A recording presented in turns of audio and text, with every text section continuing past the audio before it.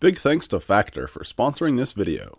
2 years ago, I built a big RC catamaran tugboat that was molded out of fiberglass in 3D printed molds. Then I loaded it up with batteries, solar panels, and an RDU flight controller. It was able to autonomously tow me around the waterways of Seattle in my inflatable kayak.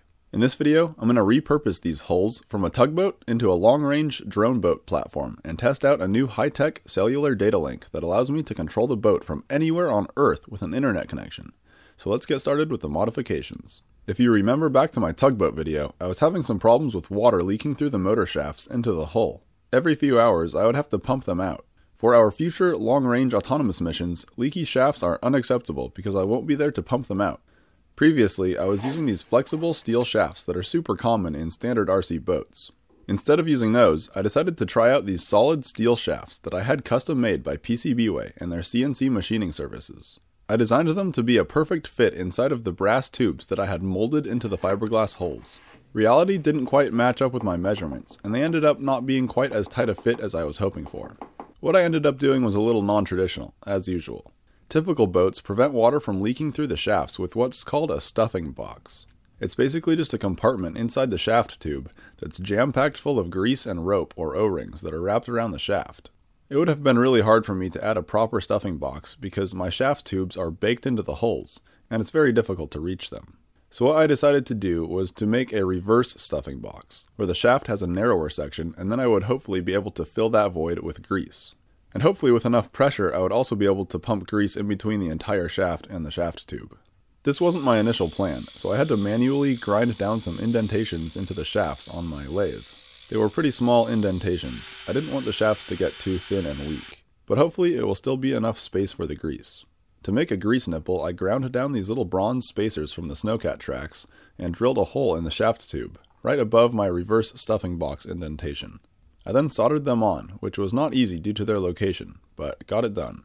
I wasn't super confident this would work, and I wanted a little extra protection, so I hopped onto Onshape, which is my CAD program of choice, and designed a simple shaft seal. I then made the inverse of it, which can be used as a mold. It's actually really easy to mold parts out of 2-part silicone using 3D printed molds. Okay, maybe not that easy. My molds ended up being too leaky, but I got around that by just wrapping them in tape. Once the silicone cured, I heated up the PLA with a heat gun and cut it away, leaving us with these nice little fleshlights, I mean shaft seals. I designed these seals to tightly hug the shaft tube and allow the greasy shaft to rotate through it on the other side. I used a syringe to inject grease into my reverse stuffing box. I wasn't able to inject very much in there. Ideally, I should have used a real grease nipple and grease gun to pump it in at high pressure, but that would have been really difficult to install way down in the holes. Version 1 of the shaft seal ended up failing because it was too flexible and had too much grip on the shafts. This would cause it to twist and eventually pull the shaft coupler out. I then made another version that had a shorter section touching the shaft. This seemed to work a bit better, so I decided to try it out on the lake.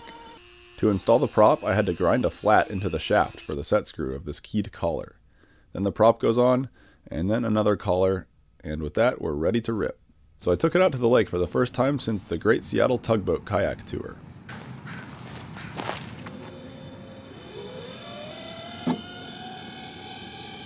For a while, it was working great, but then the shaft seal started sticking to the shaft and twisting up again.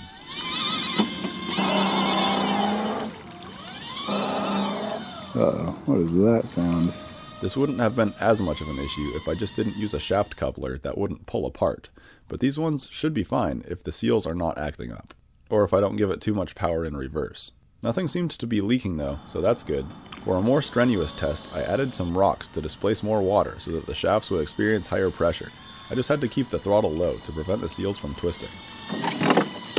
Oh, ouch.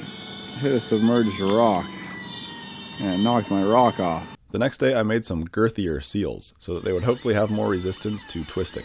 Testing out the new seals today, and I'm running a waypoint mission in auto mode. It's working great. It's perfectly dry inside. Love to see it. So it seems like our leaky shaft issues have been solved. The next issue I wanted to take care of was lake weeds getting caught in the propellers. This didn't end up being too big of a problem during my voyage, but the props definitely did pick up some seaweed, and I would have to reach under the boat and pull it off. The HMS Banana Slug had much bigger problems with lake weeds getting stuck on the props, and that was even with these intricate 3D printed prop guards. To protect against this, I wanted to make prop protector plates that would deflect weeds away from the propeller. To get the shape of the hull, I made a foam template, and then traced that onto some composite plate and cut it out with a Dremel. For a proper bond, I sanded off all the paint down to the bare fiberglass underneath. To tack the fins in place, I used some CA glue with Kicker to make it cure instantly. Here's both the mid fins on there. Looks pretty good. Here's the lower fin being cut out on my Stepcraft M1000 CNC router. That one was made with thinner fiberglass plate. That one got tacked in place with some CA as well. To form a permanent bond, I mixed up a bunch of epoxy-based fairing compound. This is basically just thickened epoxy that doesn't sag at all when you put it on a steep surface. Very good for making fillets. And that's exactly what I did. Made some nice fillets on all the sharp corners, top and bottom, both plates. Before attaching these plates to the hulls, I also sharpened the edges for extra hydrodynamic efficiency. After the fairing compound cured, I did quite a bit of sanding to smooth out any lumpy bits, and then gave the area a few squirts of paint to finish it up. Looks pretty good if you ask me. Hopefully it does a good job at deflecting weeds away from the propeller. Next it was time to start on the electronics and the things that hold them. So I hopped back into Onshape and started modeling. This is my folding mast mount. I needed to be able to fold down the masts so that my boat can fit in the back of my truck. There's a little detent here so that it snaps into place in the vertical position. This is the big one here. It's a pan mount that allows for 360-degree rotation of the network camera that I can use to monitor the boat in real time, and a GoPro to record in HD. Onshape is a cloud-native CAD program that makes collaborating and sharing files super easy, so if you want to access any of these parts, just check the Onshape link in the description, and you'll be able to download the parts or edit the source files or whatever you want. It's pretty awesome. Next up, I printed all the parts. Here's the main gear printing on the FlashForge Guider 3 Plus. This here is the base part that the gear sits inside. I lubed it up with some lithium grease and slid them together. Spins very well considering that there's no bearing. This is the servo I'm using. It's a sailboat winch servo. These are actually pretty cool because it has position feedback for 5 full rotations. And my gear ratio here is 5:1, which means my camera will have a full 360 degrees of motion while still having plenty of torque.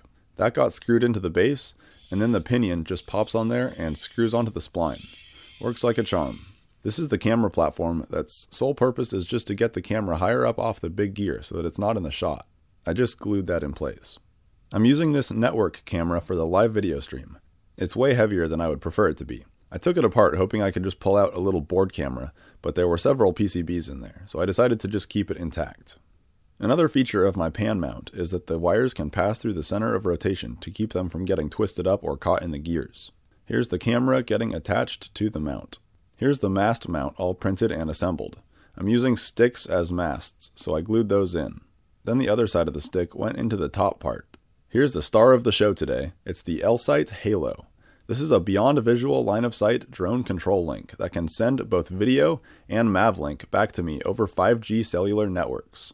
I say networks, plural, because it can use up to 4 SIM cards, all from different carriers, and it automatically hops to the best one. Pretty slick, huh? Here I'm screwing it into the mast mount that also goes on a stick. The folding mast mounts screw onto the boat's deck, and then the masts go into those.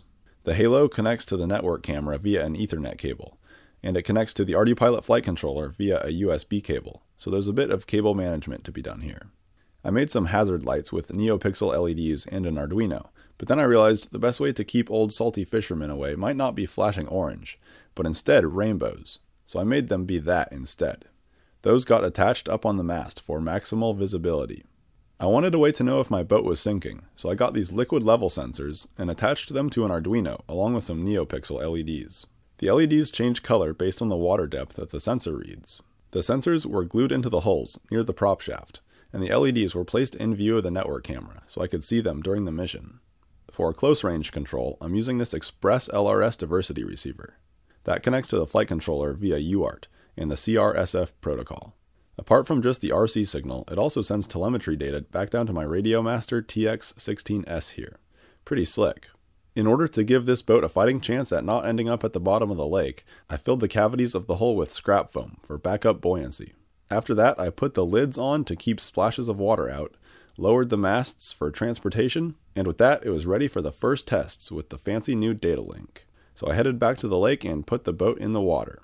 But first, a word about Factor, because the only thing that gets me more excited than waypoint missions is ready-to-eat meals delivered straight to my door.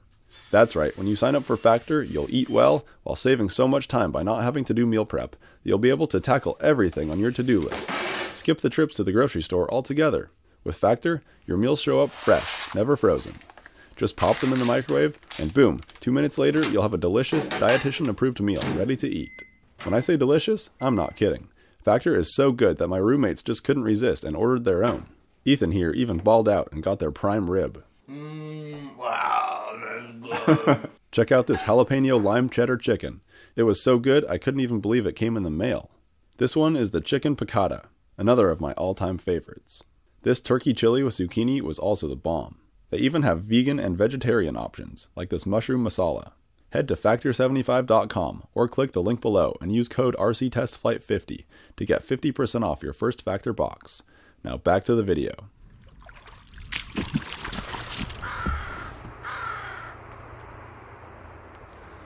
For the first time ever, I'm connected to the boat from my phone as a hotspot to the computer, and I'm getting live video and telemetry data on Mission Planner. How amazing is that? And I also have my new TS16S here connected with Express LRS, and I got the Yapu script working for RD-Pilot telemetry, so I can see all the telemetry from the boat on the screen there. Pretty slick. It was a pain in the ass to get set up though. Okay, so I just put the boat in auto mode. So it's doing its first waypoint mission, and it should just drive itself around out in the lake for as long as I let it. Here's a little preview of the mission. Let me zoom out here. It's basically just a big rectangle, and it repeats that over and over again. There it goes. Bye, little guy. Little boat, big world. Did it just tell me it reached a waypoint? That's incredible. Yeah, it did. Reached waypoint number 1. Oh my God. Can't believe it. Okay, let's see if we're still doing the right thing. Yeah, it's doing it. It's doing it. I can't believe it. And we have live video. This is amazing. Okay, I'm actually going to flip it out of auto mode and bring it back. I need to write my phone number on it just in case it gets lost. I also need to start the GoPro on there recording. Okay, the GoPro on there is now recording. I'm gonna give it a little throttle, steering mode, and let's go back to the planner page. Still got video, still got everything working. So I'm gonna put it in auto mode now. Mode switched to auto, as we can see there, and the boat is turning back towards its waypoint. That's excellent. Bye, little guy. I might turn down the maximum waypoint speed a little bit because it's kind of going faster than I would like. I want to go real slow and save battery. Waypoint speed. I'm going to go 0.6 meters per second. Right parameters. Oh my God, I'm changing parameters over cellular. This is amazing. Hopefully everything works. Ooh, we're going for it. So yeah, we got a long ways to go. So I'm gonna, oh my God, we have so far to go. Holy crap. I'm gonna pack up and go somewhere with Wi-Fi so I can monitor it. This is awesome. Oh, I got some duck friends that showed up. Hi ducks. Hi ducks, hi ducks, hi ducks, hi ducks. Okay, good luck out there. I'm gonna pack it up. Oh my God, it connected. Oh, this is so exciting. Where is it? Where's the boat? Where's the boat? Where's the boat? Where's the boat? Oh, it's still going. Oh, it's so great. It's saying failsafe because I disconnected the RC receiver, or the RC radio. So it's in failsafe, but it's still doing the waypoint mission. Let's get the video working now. Video, set streamer source. Okay, so now the video should show up in a sec. Until then, I will go and read the waypoints. Let's see if it does that. Wow, it did it. Oh my God, I can't believe it. And there's the video. Amazing. This is so amazing. Swap with map. Oh my God, I can't believe this is working. That's so fun. Hasn't even gotten to the larger part of the rectangle yet. It's still going outwards. Wow, that's incredible. There's totally just a boat that drove by me. I wonder if they saw it. I wonder what they thought. Now I'm gonna get hit by the wake. Oh God. Okay, so I just connected the TX16S here. The computer thinks it's basically just like a USB joystick. Oh my God, look, there's another boat. Okay, but what this means is that I should now have pan control of the camera via this knob on the, oh my God, look at that, I do. I have pan control, that's awesome. Oh God, here comes the wake from the boat. Oh, there it is. Are we gonna get swamped? The LEDs on my flood indicator are still green, so that means that there's no water in the boat, which is good. Okay, I think that was the wake. That wasn't so bad. I'm gonna keep panning the camera here. See what there is to see. Oh, this is so cool. Wow, here's more wake coming through. I'm just sitting here at Starbucks nonchalantly doing my waypoint mission, making sure my boat's not going to flip over from wake. Oh, it's so funny. Swap with map. Let's see where I'm at. Zoom in a little bit. Yeah, I got a long ways to go. How's my battery doing? We're at 12.95 volts. That's still pretty good. I could probably have enough battery to do that whole mission. These are old batteries though. These are the same batteries that pulled me around in my kayak when I had this boat towing me around Lake Union. That was like 2 years ago. Here's a latency test. You can see how long it takes for the camera to pan once I move the knob. It's not terrible. I mean, it wouldn't be great for like a fixed wing airplane, but for a boat, it's totally usable. Oh, we got a bogey. Let's see if they come check out the boat. There's not a lot of boats out here this morning. Just a few. But that one looks pretty big. It looks like we have perfect weather conditions for this. The lake looks super flat, although there's supposed to be 4-mile-an-hour wind coming from the southeast, which is supposed to be that way. Let's do a quick surroundings check, see if there's anybody spying on us. Nope. Coast is clear. Not the other way, nothing. Sweet. I think I'm having some compass issues considering that the boat thinks it's pointing that way, but it's clearly going straight down this line right here. Guess I need to recalibrate my compass. I forgot to recalibrate it after moving it. That's a fatal flaw here. It still works perfectly though, it seems.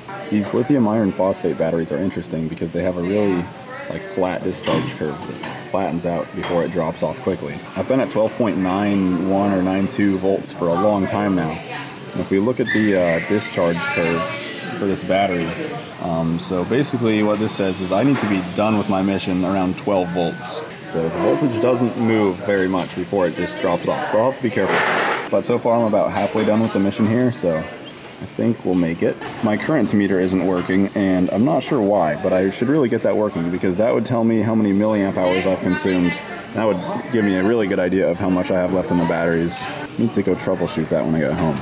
Wow, I cannot believe how glassy it is out there right now. I can see my own wake. That's pretty good, considering how slow it's going. Let's have a look around here. I don't see any other boats. I can't believe those boats that drove by earlier didn't go check it out. I would be so curious if I saw this thing out there. We're like 2/3 of the way done with the mission now, and the battery is still at 12.9 volts. That goes to show how difficult it is to judge how much you have left with these lithium iron phosphate batteries, because the voltage doesn't move much. So once I round this corner and start making my way back up here, then I'll leave the coffee shop and drive back to the beach to go intercept it when it gets there. Whoa, that was crazy. I just got hit by a huge wake. The boat just kept on going. That's interesting. Weird. Okay, we're about to hit this turn at waypoint number 9. Coming up on it quick. Oh, there it goes. We're turning. Beautifully executed turn. 10 out of 10. Although it still thinks it's facing that way when it's actually facing that way. Not so good. It's amazing that it still works as well as it does. Let's go get this boat. It's only a 6 or 7 minute drive from the coffee shop to the beach, but it's still a little nerve-wracking to leave the boat unmonitored for a little while. Oh, I think I see it.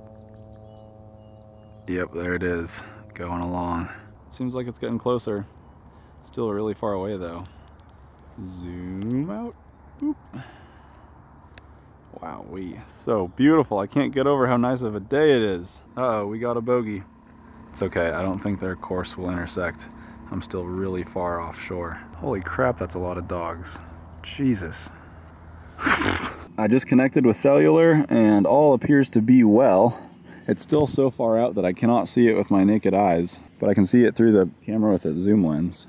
Incredible. Absolutely incredible. And we're still at 12.9 volts. That's hilarious. So we're almost to that waypoint, and then it's going to start making its way back up here. I'm going to do a little test here. I'm going to turn on the radio and see if I get signal from the boat when it's way over there. Don't appear to have signal right now. Hold it up for a little while longer. Maybe if I move the antenna into a different orientation. Oh, I think it has signal. I don't see failsafe on the screen there anymore. Let's see if I can move the camera mount. Yeah. Wow. That's amazing. I have RC signal. It says no telemetry data though. Amazing. Well, I'm gonna turn this back off since I don't need it. We got another bogey. There I am. Holy crap, they're on a collision course. Oh god, no they're not. Let's see if we can see it on the mount. Boat. I don't see a boat. Oh, there they are. I can see them just barely right there. You see that? Probably not. They're pretty far away still. So this thing is actually programmed to just redo this waypoint mission over and over again. So what I'm gonna do is make a new waypoint mission that just drives it right back to me right now, and then upload that. Okay, so we go to plan, delete. So I wanna make just one waypoint. It's gonna be right there. So right, I'm gonna upload those waypoints. So I'm gonna go from auto mode to steering mode, then back into auto mode, and now the boat should turn. Yep, it's turning towards that new waypoint that I just made. There we go, we're coming home, baby. Huh, where'd it go? There it is. It's coming straight at me. Coming in hot, or not. Pretty slow. But we got another bogey, a canoer. Oh no. We should actually go say hi to that guy. I'm gonna do that. I'm gonna flip into manual mode here. Actually steering mode. I can see him, but he's going pretty fast. Okay, I'm at full throttle. Let's see how fast I end up going. I'm at 1.3 meters per second. Yeah, it's pretty slow. Go, little boat, go. Now my voltage finally dropped. Now that I went to full throttle, we got a little bit more current sag, or voltage sag, rather. Huh. I think when I get the Express LRS too close to the cellular stuff going on with my phone, it kind of makes the video lag a little bit more. What up, dude? Hi. I'm gonna turn back towards me. I need to figure out this compass situation. Adorable. Watch this. I'm gonna do the camera mount. So I just did a large vehicle mag cal, and now the heading seems much more accurate. It's pointing in the right direction on Mission Planner. Maybe plus or minus like 10 degrees. It's not super accurate still, but it should work just fine. So now we're ready for the next mission. I just need to put my satellite tracker in the thing so I can find it when someone steals it, and then we'll be good to go. I think I'm gonna put some more batteries in it too. Incredible, 3 hours and 57 minutes. And that GoPro lens is all dirty. Whoops, I should have cleaned that beforehand. The liquid level indicator in this hole indicates that there's a little bit of water in there. This one's dry though. It'll be interesting to look inside and see what's going on. Whoa, wowee, what is this thing?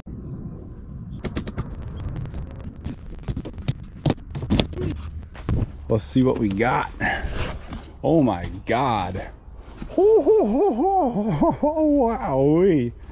Whoa. This must be the battery right here. Does this lift out or what? Let's see what kind of battery. Maybe I can use this battery on my boat. Oh, that's so heavy. Holy crap, that's a big chonker. That is a serious chonker. Okay, here's the business end of things. Whoa. I want to see the motor. It looks like it's a submerged motor.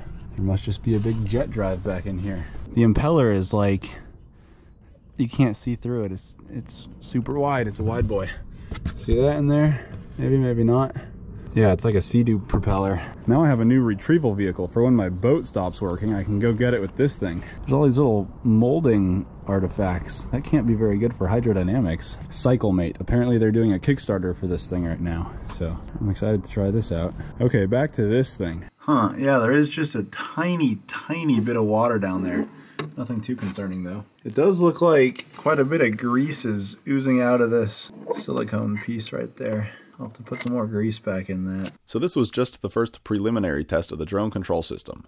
The boat went around 5.8 miles in total. In the next video of this project, I'll be attempting a much longer mission. I'd like to try and break my previous record of 30 miles. I did that with the HMS Banana Slug out at Banks Lake 2 years ago.